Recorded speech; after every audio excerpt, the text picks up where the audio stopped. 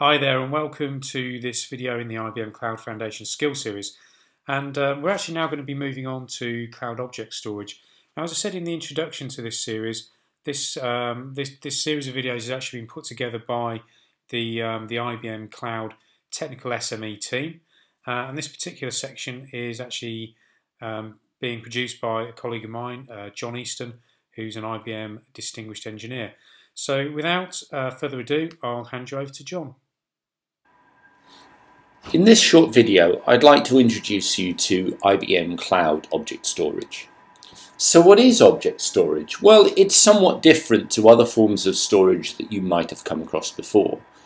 It's not like a file system. There's no directory structure or tree structure of folders in which you can place files. Similarly, it's not like block storage in that it doesn't look like a disk. So what does object storage look like? It really looks like a series of buckets or containers. Buckets is the term that we tend to use here, and files are put into buckets in a variety of different ways. The thing is that the data is stored as an object together with metadata and a unique identifier. This allows people to search object storage and find files to do things with them at a later stage. So why do we use it? One of the main reasons is that we may need to grow the quantity of data that we're storing by a large amount. An object storage effectively gives you a large pool of storage which scales up and down as your needs change. It allows you to search and store large quantities of unstructured data, and it's typically used for things like backups, large file sets, media files and the like.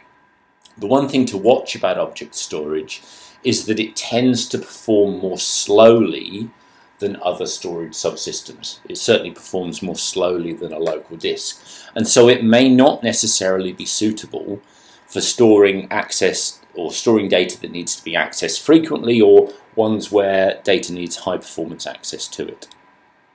So let's look at IBM Cloud Object Storage and understand, the key features that the thing brings.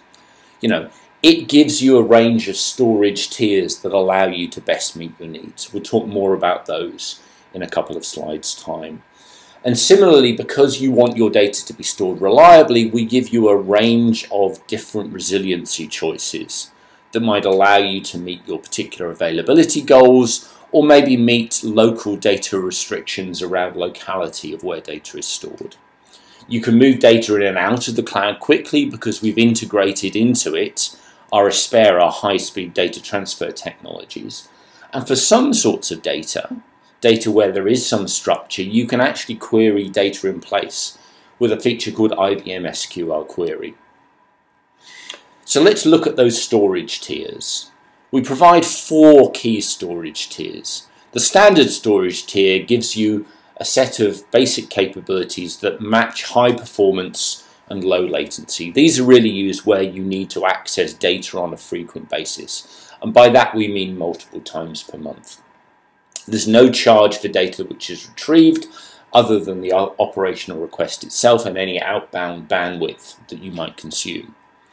For data which is used less frequently, we have a vault option, typically used for data which is maybe accessed once a month or less. But the thing is that when you do need to access it, you need to access it in real time.